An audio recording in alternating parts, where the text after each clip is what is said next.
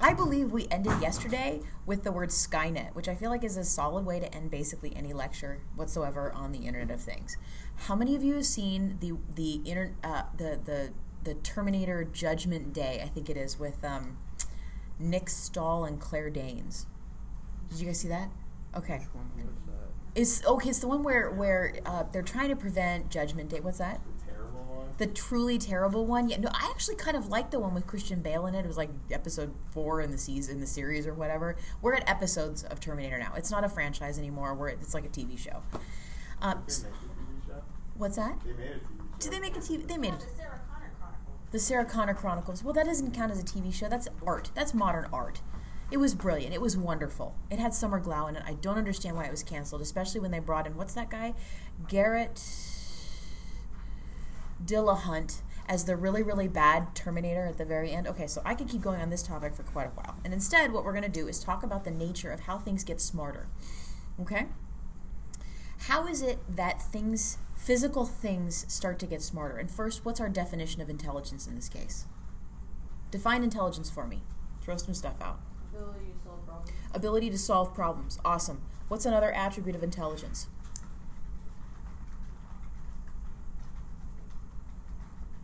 Is it just solving problems? Retain information. Good. Understanding information. Now, when you say that's you're starting to get to it. When you say understanding information, what does that mean to you? Processing it for what it is and not just raw data. It's not just raw data? Learning how to apply it to certain situations. Okay, learning how. Now, is it which situation to apply it to or certain situations? Both. Both? Good. Is there something more than just the ability to solve problems and retain information? Empathy. Empathy is a wonderful answer to that question. What does empathy mean to you? The ability to see other people's perspectives and see how they would think and react. The ability to see other people's perspectives. How do you translate that into machine learning? What does that? Simulations. Simulations is a very good answer to that question. Any thoughts? Is that what we would think of as intelligence? Okay. So how many of you have encountered, and I know some of you were looking this up yesterday, how many of you have encountered that Nest thermometer that runs and manages your house, that you can talk to from a distance? Did you all see that? I know at least several of you did. Okay. That thermometer is the beginning of a very interesting phenomenon, we would call it, in the Internet of Things, where people are starting to let pieces of technology take over more and more of the base requirements for maintaining physical health for human beings. Does that make sense to you?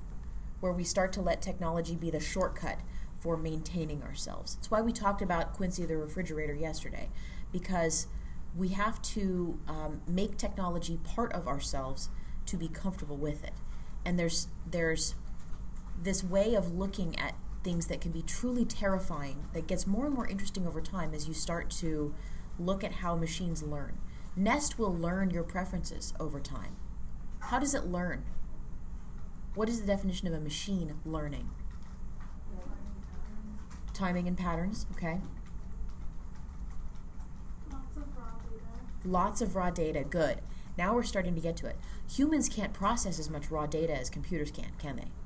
So you can do pattern matching and pattern recognition, which is a substitute for what I said over here, which is empathy. You can pattern match for empathy as a machine, and we start to trick ourselves into thinking that a machine actually has empathy. So the question really is, and we're not going to get to it today, at what point will a machine actually have empathy? Is there an emotional test for computers that is the same as a Turing test, which is, can you tell the difference between a computer and a human when you're talking to it? For instance, over a chat or something like that. There are arguably computers that can try to pass the Turing test, which is just, can you differentiate between a computer and a human being? But when you start to be able to simulate and pattern match for empathy, it starts to get a little crazy, right? You start to be able to, what's the word I used yesterday for why we named the refrigerator Quincy? Familiarity. Familiarity, yes, and anthropomorphize. We're trying to turn this technology into something that we like because we're scared of it, and we should be. a lot of people want to relate to tech, I think, in a way that is unhealthy by treating it as if it already has some kind of sentience, which it does not, and in so doing ignore the possibility of creating that sentience in future, or won't notice when it actually happens, which is a really freaky thing. And that's the definition of Skynet, basically. All of a sudden the machines wake up, right? So what about this scares you? We talk about this and we say all of these things are starting to learn and grow. This is a really big philosophical topic. What about this scares you? Yes, go. I would say it does not scare me, and it's part of the evolution process. And It doesn't scare you. The next intelligent being, and if we die off as a result of it, then that's just the natural process. What a wonderful way to put it. Doesn't scare you because we're creating a new kind of life. Does it make us gods? Okay, now I'm going to spend like all night long on that question, but we'll push that to the side because that we could spend forever on. So, but yes, we're creating a new kind of life, and if we die out, then something lives on. Does that make you feel good? Good, that's a great feeling. I love feeling like that. I love feeling like I'm leaving something, like I've made a difference, and that is a feeling I think a lot of people would share. Is there anybody else who isn't scared by this notion? Okay, so you're not scared by Skynet, come on. But what does and doesn't scare you about this? It doesn't scare me, I don't think it'll happen, but what does scare me... You don't think... Wait, no, I'm going to back you up. Why don't you think it'll happen? I admit that I'm not very well educated on this topic, and that's my opinion. It's okay to have a knee-jerk opinion. It doesn't necessarily make it as valid as a more informed one, but it's okay to have one. What's that? You're not claiming it as fact? Okay, well then you win in basically every other internet debate ever. Okay, so the reason that we do this, the reason we treat technology the way we do is so that we have the ability to feel better about it. And the ways that we feel better about it are to do things like think to ourselves it's never going to happen with a knee-jerk opinion, or become okay with it because we're creating a new kind of life. I'm personally pretty nervous about the notion of machines being able to anticipate my behavior. I think that the closest thing that we've gotten to a realistic view of how machines could logically start thinking about humans is that movie with Will Smith, I, Robot. What book did that come from? Asimov. How many of you know who Isaac Asimov is? Awesome. What are the 3 rules of robotics? The 3 laws of robotics. Don't harm humans. Don't harm humans. Obey orders. Obey orders. And protect its own existence as long as it And protect its own existence as long as it doesn't conflict with the other laws. doesn't conflict with the other laws. Yeah, I'm pretty sure those are the 3. It's not perfectly quoted, but yes, those are the 3 laws. It is awesome that you all know that off the top of your head. If you don't know it off the top of your head, I'm still giving you credit for knowing it off the top of your head. That's wonderful and amazing. And so if we think about building that into the kind of information that we insert into the machines that we use to run our lives, then I think we have a solid philosophical basis for creating this world that's coming. Does that make sense? But what if we don't take it seriously enough? And that concept of anthropomorphizing, of whimsy, of empathy, is something that I want Elissa to jump on in and have a conversation with us about. So this is Elissa Shevinsky, and she's going to talk about what is, I believe it's poning whimsical things. Come on and scoot on in here. Yeah, I'm going to move on over. So when I think about like poning things, and let me get in front of the camera, hi. Cool, yay. Yeah, so when I think about like the Internet of Broken Things, like poning things, for me that's not a very whimsical topic. It feels very serious. And it is serious because we're taking things like life support systems and cars. Okay, yeah. Oh yeah, and then we're putting a chip in it and we're connecting it to the Internet. And this is being done without a lot of thoughtfulness, right? And if you understand how companies make things, you start to understand how easy it is for a company to just add Wi-Fi to something. Because it seems like, you know, that's innovation, right? Like companies want to be innovative. They don't want to be left behind, and companies see the Internet of Things as one of the next waves of innovation. And so, you know, they like it. They like their life support system that they're making, and so they're putting a chip in it. If you like it, you put a chip in it, and that's a problem. All right. You know, that's a problem. So I'm actually going to talk to you about the whimsical side more than the poning side, but I did think that it's worth mentioning. That was worth mentioning, yeah. Yeah, and if Tara decides for us to go in more deeply, or if the class decides that's interesting, I can talk about that at length. So setting aside the risks and the danger, we are security folks before, foremost, first and foremost. But besides the risks and the danger, there's a certain joy and whimsy that Internet of Things offers. Take your normal umbrella, right? Your normal umbrella on a normal day here in Seattle is like functional and practical, and that's cool. I mean, if you use an umbrella, which, you really shouldn't if you're in Seattle. I know. She's from New York. What are you going to do? I'm from New York, so we use umbrellas when it rains, which is like 20 days a year. You guys have just become like immune. You've like grown umbrellas internally. Like you are your own umbrella. So if you're a tourist to Seattle like me, you're going to bring an umbrella, and that umbrella is functional but basically boring. What IoT does, what like making it an embedded device does, is add some magic to it. So David Rose from MIT does this work called Enchanted Objects, and he categorized a list of several of like the most interesting and cool IoT devices and things. You're all welcome to Google that, enchanteddevices.com, enchantedobjects.com. I make them Google stuff while I'm talking to them. Super awesome. Yeah, it's cool. And there's articles about it. It's very cool. And David Rose talks about an umbrella that lights up to let you know that you need to use it. Which is, crazy. Again, like, it's that communication, so it feels a little more sentient. Yeah. It's communicating with you. We're getting a little bit closer. It's not actually sentient. We programmed it. Humans programmed it. But there's something delightful about it. Another example that he raises is a doorbell that has a different ringtone depending on who is at the door. With like a fingerprint or something like that? I actually have to look up how they are sensing who it is. But there's a lot of different ways that a doorbell could get that input, right? Like you could do a retina scan. Why not?